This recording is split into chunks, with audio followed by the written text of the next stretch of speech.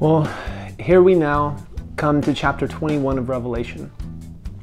And it's as if after wading our way through really the past many chapters, which have been filled with perhaps sometimes confusing imagery, graphic pictures, maybe even some troubling things that are hard to understand, despite the fact that when properly understood are actually good news. It still, when reading some of these bits of Revelation, can be confusing to us.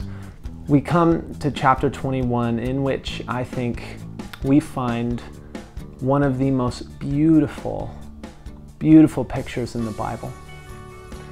It is the great Christian hope, the hope of new creation. The Bible begins with these words: "In the beginning, God created the heavens and the earth." And here, near the end of the Bible, we find these words. John, the author of Revelation, says, "Then I saw a new heaven and a new earth. For the first heaven and the first earth had passed away." You see, history is headed toward a time when God renews, restores, makes new the entire creation. This is such good news.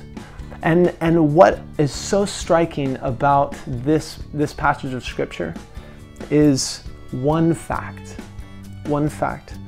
And it's this, that what John sees is the New Jerusalem, the city of God, coming down from heaven. And he tells us it's prepared as a bride beautifully dressed for her husband. There's this beautiful imagery of the love between a husband and a wife. And what we're told next is, look, God's dwelling place is now among the people. Because Jerusalem, of course, was that historic city in which the temple of God dwelt, in which the very presence of God dwelt. And so what we find here, the characteristic thing of the new creation at the end of the Bible, is that the very dwelling of God is now among people. Heaven, so to speak, which is where God dwells, comes upon earth. And that's the characteristic feature of the new creation, that God dwells among his people now. And this is what that means. What this means is that he, that is God, will wipe every tear from their eyes. There will be no more death or mourning or crying or pain, for the old order of things has passed away. He who was seated on the throne said, "I am making everything new." Is this not the deepest desire of our hearts? I mean, think about this. What do you long for more than anything? If you could describe an ideal world, what would it be? And even if for you, God doesn't make his way into your description of an ideal world, the type of world that you describe, which I imagine would be one in which there is no death, there is no mourning, there is no crying, there is no pain. Think about this. This is a world in which everything that has ever or could ever make you sad does not exist. This is a world that is only possible by the very presence of God.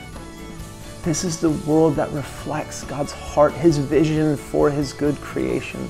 And this is a world in which he invites all of us. A world that we all can put our hope in if we fix our eyes on the Lamb, the faithful witness, Jesus.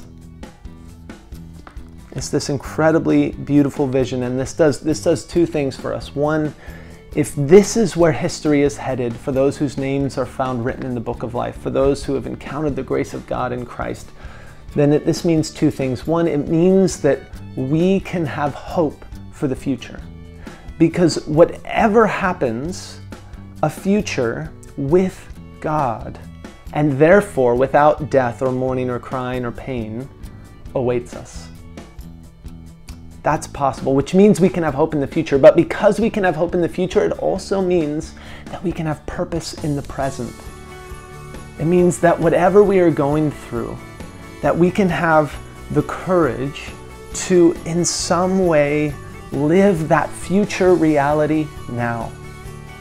And it doesn't mean we don't mourn when sad or bad things happen, but it does mean that we mourn differently. We mourn not as those who are without hope, but as those who are animated by hope.